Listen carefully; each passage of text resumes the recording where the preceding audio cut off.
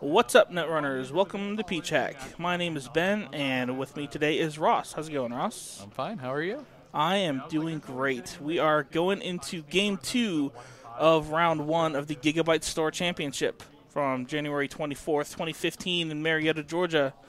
And on the left, we have your lovely mug playing as Andromeda. Gets a starting hand of 9 cards. And you are playing against your arch nemesis, Aaron, on the right, playing as Weyland, building a better world. Sporting that nice alt art as well. So this match comes on the cusp of Order and Chaos. Right. But Aaron has decided to jump the gun and play some Building a Better World, which is, in the days of Weyland these days, you normally see Blue Sun, but he's kicking it old school. Yeah, the extra credit for gaining for playing a transaction, it can add up. We can play Beanstalk royalties for 0 credits. Yes. It feels good being able to get 4 credits off of it. Yeah. And the other great thing about Building a Better World is that most identities, or a lot of identities, trigger things once per turn, whereas with Building a Better World, you can do it anytime you play a transaction. So you can do it multiple times. And there are plenty of great transactions that are, that have come out recently. All the clearances from HB. Mm-hmm. You can even play medical research fundraiser if that's your type that's of thing. True. Restructure, of course, the granddaddy, getting you yes. 6 credits. And of course, we do see that Beanstalk. Equivalent to a hedge fund. Right. And Ice. Ice Baby, as they call it. Yeah, it's a smaller baby, but it still looks like a nice ice baby. It's a smaller baby that is somehow still the same size baby. Exactly. Okay, found a turn 1 Desperado. We should be good here. And this is Andromeda. Now, lately, the stealth version of Andromeda has become popular. Is this the stealth version, or is this something a little bit more standard? We do see Desperado. This is an extremely standard turn, I think. Yeah, this is a fantastic first turn. But yeah. No, this is not stealth. I'm playing Data Suckers and Anarch Breakers. Okay. I have a Peacock in here. I hated that card. Icing up archives early. Yes. That security testing hate. Ooh, and it's an Enigma. Oh, so there goes my second click. It's been interesting seeing Enigma sort of make a bit of a resurgence. Because of the prevalence of Yogg, it's like, what's the point of running a 2-strength in the run code gate? So that's why everyone switched to Quandary. But then Lotus Field came out, and now few people run Yogg. Right. Or not as many, at least. And then suddenly Enigma starts looking better. Yeah, the interesting thing is I never ran Yogg out of Andy until Lotus Field actually came out, and then that's when I found out how great Yogg was. Really? Yeah. Interesting. We do have a Bastion and Ice Wall protecting Aaron's centrals at this point, in addition to that Enigma. Right, I got him to res all of the ice, but alas, he finds another Beanstalk. It's all very cheap and end the run ice. I'm still not quite sure if he's on a plan to try and kill me or not, but I notice I have a Corroder in hand. And you do have the Yogg. Yes, I do have a Yogg in my deck, so these archives runs are pretty nice for me. And I saw I had a Corroder in hand, so I was interested to think why I wouldn't play it and security test R&D. But I remember I'm afraid of power shutdown on my poor Corroder. Yes. So just trying to force him to, let me get my stuff out before he can power shut down at all. And plus, Yogg turns on your economy engine again earlier. Absolutely. It's a lot better to security test for 3 credits than it is for 2. Yeah. So you're worried about whether Aaron's Weyland was going to kill you. I guess in my mind, when I think of Building a Better World, it's obviously going to be lots of money. And if you're getting lots of money, then chances are you're probably going to be doing some sort of Seesaw Scorch nonsense. Yes. So I think that's probably a fair bet. That's typically what people did, pre-Blue Sun. Right. And you can use the money on other things, most notably Troubleshooter and Ash. Okay, yeah. especially like troubleshooting and Archer. I know Aaron loves that play. I love it too. It's nice. So he installs advances. I have the rest of my breaker suite in hand to get through 1 ice with Fairy and Corroder. Okay, well that's So, nice. Yeah, I'm just gonna go for it. So he can't stop me here, which is good. And he advanced it, so it implies to me that it's an agenda. Yeah, probably trying to sneak one out early before you can get your rig assembled, not realizing that you had everything in hand. Yes. I mean, that's got to be a fortuitous draw, and indeed it is a geothermal fracking. Right. An early 2 points. Yes. And I'm feeling pretty good about that. I was kind of afraid of an aggressive secondary, but here come the power shutdowns. What I was afraid of, my poor Corroder biting the dust. Well, that was just a fairy, though. Yeah, he has got a second one. The second one, yes. Okay. Well, rest in peace, Corroder. Yeah. Of course, barrier breakers are what you want against Weyland. This is the faction known for their barriers. Now, he did power shutdown for 2, meaning without a Jackson on the field, so he could have milled agendas. Yes, and that's what I'm kind of hoping here. I do find a data sucker. That would have been nice last turn, but I didn't have the clicks for it. I think I just drew it. But yeah, I'm going to run back here just to check it out, and nothing. There is the Jackson Howard and an Archer. That's nice. I mean, those are somewhat happy to see, yeah. Yeah, I'm fine with those going in the garbage, so. Fair enough. Trash an Archer for free. Come with that. And Jackson. No agendas, though, alas. But you are on the early lead, which puts Aaron a bit on the back foot. And, I mean, Weyland, pre-Titan Transnational, isn't known for any sort of fast advance, so he's going to be wanting to build up big servers that are just expensive to get through. Right. And meaning his agendas are going to be pretty obvious. Right. I mean, he could, install an Atlas and then triple advance it next turn, but usually you're going to know when there's agendas. Right. And it helps here because he got my Corroder off the board. So he can probably still try and rush things out. I guess he just hasn't found what he's looking for yet. Yeah, here I decide to go Katie because if he starts getting a lot of money, security testing is a little risky with C-Source, double scorch possibilities. You don't want to run into those with trying to get money with security testing if they're out moneying you. Plus, he iced up Archives a bit more just to turn that off. And he's slowly icing up his centrals, but yeah, I think both of those turns are just install ice for 1 and then credit. Right. Meanwhile, I'm just looking to try and kind of reset my rig back up. Do you have a way to get the Corroder out or another Corroder? I have a second Corroder. Okay. Yes. So not all hope is lost. Yeah, I'm very happy I decided not to, cut the second Corroder from this deck like I almost did, but luckily I kept it around. Yeah, it's very tempting to go down to 1 of each as long as you have ways to recur them. Right. Just because there's so many good cards you want to fit in. I know that I in a lot of my decks, I tend to put 1 of each. Install for 1, credit. Yeah, I think Aaron's been replaced with a automated bot or something. So it looks like I have a couple legworks in hand here. Probably hoping to use that because at this point he probably can't feel too great about trying to sneak one out in the remote. So I still am criminal. I still play inside job probably. We have the special order, I assume, for that other Corroder. Yes. Oh, looks like it was right on top. Naturally. It's always chilling there. And use KD again. Just preparing for, I think I have an R&D interface in hand too, just to prepare for the assault that will soon come, I guess. Install for 1, credit. Yeah. Next turn, it's going to be that third string of ice on Archives. It's going to keep going across. Slowly but surely. Yes. But I'm happy now. I've got mostly a full rig out. I would like a permanent sentry breaker, but...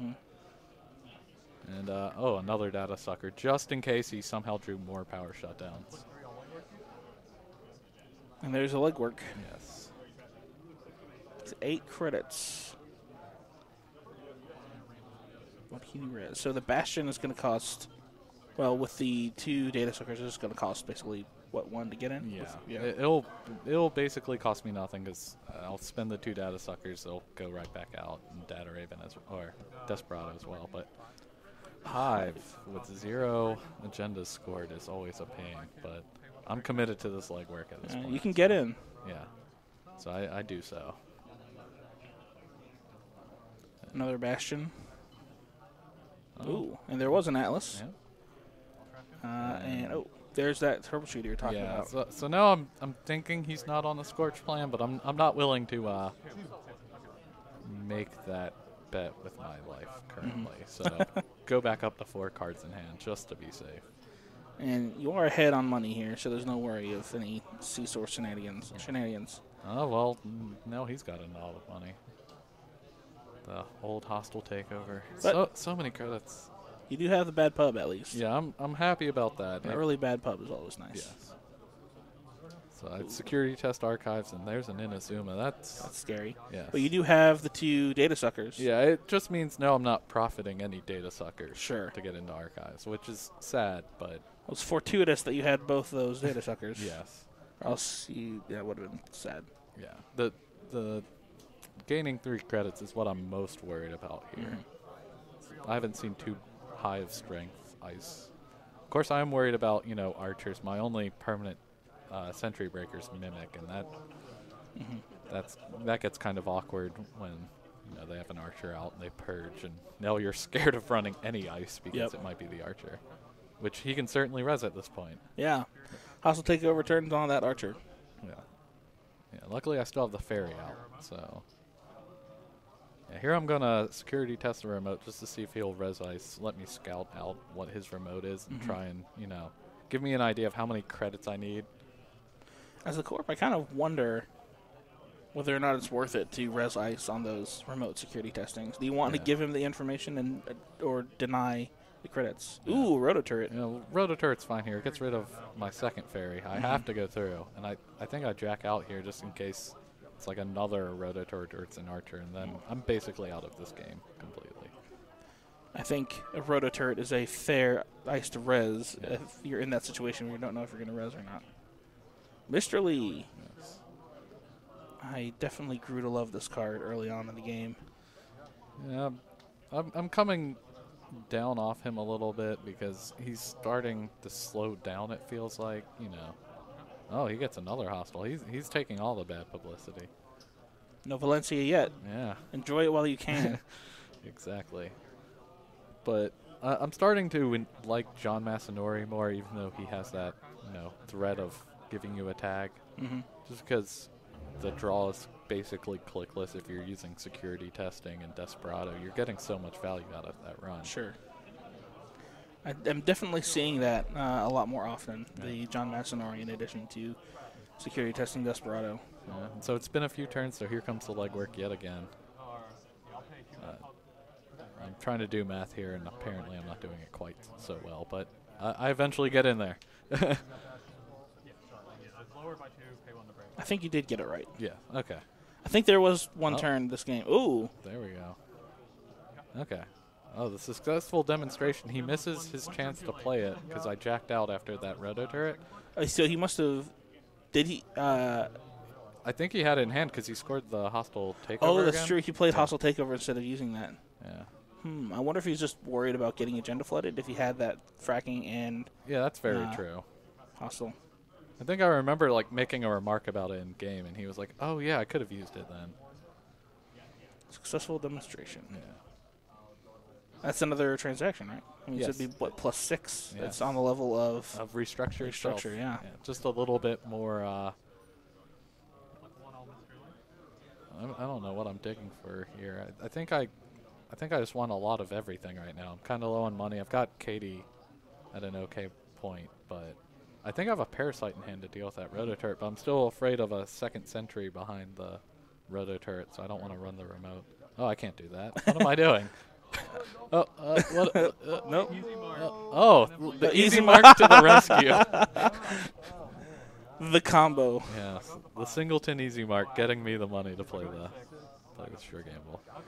All right, I'll buy it. Easy mark. That's an interesting include. I had been having issues with Andromeda recently where I was just my opening hands were just slightly economy dry, so I dropped like I think a emergency shutdown for an easy mark just to give me that added turn 1 power. How many of those are in there? Just one? Just a single easy mark. Okay. Yeah. Good timing. It's something I stole from Jesse Vandover. Because I know he played just a single easy mark in his winning decks for regionals. That's fun. Yeah. It's a fun little splash. I mean, in faction, but Dirty Laundry on HQ, which is being security tested right now. Yes. So it's basic. This is all for economy and to try and get data sucker counters. And Hive is only 3 subs at this point now, Yes. so it's not bad. Yeah, We've got 2 bad pubs. Yeah, with 2 bad pub, I should be coming out ahead here. I think here's where I do some really bad math. Maybe not. It kind of all happened too fast. Yeah. I'm sure the YouTube commenters will math that out for us. I'm sure. And then I play Plascrete, even though I've seen, the corporate troubleshooter and an Inazuma, and I don't quite think he's on the Scorch plan. It's better to be safe than sorry. Ooh, and the upgrade, install, advance Yes. play. Might that be another troubleshooter, maybe? Right. And so here I use the Parasite on Hive instead of the Rototurret, because I'm just going to give him his remote and try and take them all from HQ. I mean, you only need 1 point, right? Yes. So I'm planning on just trying to get in on centrals as often as I can, as opposed to, and yeah, security testing still on HQ. So, I'm just trying to keep hammering centrals. That remote's way too scary. If that's a corporate troubleshooter, Mimic can't break Rototurret when he has 17 credits. Well, there's another troubleshooter. Yeah, there's another troubleshooter. Get that out of here, because I don't want that showing up on a central as well. So you mentioned you weren't sure what you were digging before with Mr. Lee. I mean, might you be looking for that Mimic then at this point? Yeah, that's possible. I think so long as I have 3 data suckers, I'm okay running centrals here, because I just don't want to lose any programs to Archer at this point. That's a surefire way for me just to be out of this game completely. Sure. Which is why I'm just not even... That remote's his. Do you have any way to recur trash programs like Deja Vu or anything? I do not. Yeah, so if Corroder's gone, then it's gone. Yeah. That is scary. Especially because this is my second Corroder. He's gotten rid of one. That's why I was so happy to find the second data sucker. That's huge for me. Oh, well, that Mr. Lee, would I rather have a Desperado or a feedback filter? I don't know. And there's well, your Mimic. Oh, but I you think skipped it. I think I went for the legwork here. Yeah, I think that's fair. Yeah, so now I've got to get rid of security testing. Which, with the bad pubs, yeah, it's free. Free, yeah. And You're basically only losing 1 potential data sucker, so plus 1 data sucker. And now here comes the legwork. Hoping that he just has it in hand. I think he only has 3. Oh, no, he must have. I has a forgot he full drew group. a bunch. Or full HQ, not a full group. Oh, goodbye, Jackson. Yes. Don't want him fixing any potential floods later, even though I don't think it's too big a deal for him. And he just has all of this money. Okay. So he didn't score out that agenda when he had the chance, did he? No, he did not. He left it on the field a turn. I don't know what he did with his turn last time. Well, but there it is now. There it is. Yeah, Atlas with a counter. Always scary. Now, if he's not running Scorch, I wonder what he's planning on using that counter for. Maybe the next Atlas, perhaps. Yeah, or like if he scores a 2-pointer here, he can fetch the last hostile and score that out of hand without me having a chance. Finding some account siphons, which help. Yeah, here we go. Trying to get some... your money situation is pretty solid at this point. Yes. With the security testing, dirty laundry, all the bad pubs. But again, I did bury that Mimic earlier, so now I have to go dig it back out again with Mr. Lee. I assume you're running 3 special orders, probably. Yes. Hopefully. I think I've used 2 of them already. Yeah. So And I still have one more fairy left in the deck, so I just want to. When I finally do start running R&D, I do see 2 R&D interfaces in my hand. That is nice. Yeah, you got the money for it. I wanna make sure I can get in at least once safely. I mean, do you think that he has any more agendas in hand at this point? I don't, because I think he would just be putting them in his remote right now. With how much money he has and the fact that I'm not interested in running there. Yeah.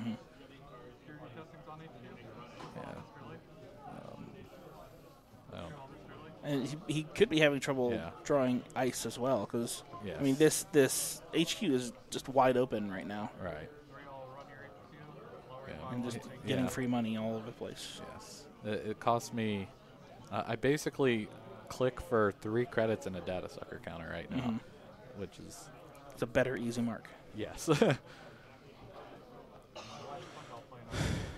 And there we do have the R&D interface. Yeah, I see I drew the fairy, but I'm afraid of him having his last power shut down and just getting it off the board. So you're planning on playing the fairy the turn that you intended to use it? Yes.